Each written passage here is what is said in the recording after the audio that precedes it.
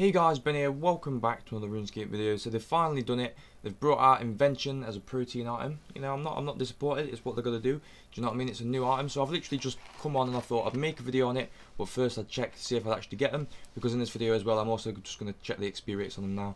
So let's see how this happens. And Prismatic Fallen Star, Ace. So right, I'm 120 Invention at the moment. 125, but obviously that's, you know, virtual levels.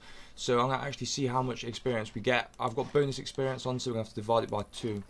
But we'll have a look, see here, see how crazy it is, if it is crazy. So 881 XP. No, that's crap. That's not worth it. That is really low tier as well. So that's probably just helping people when they're really low level. That's mental, that is. So that was 800 and something XP, and that was bonus as well. So you get 400 per one. So yeah, basically, in my opinion, it's not worth it. So it's 400 experience-ish when you max level in Invention, and that is going to be extremely slow. 1,000 is 400,000 experience, and to do 1,000, it'd probably take about half an hour to an hour.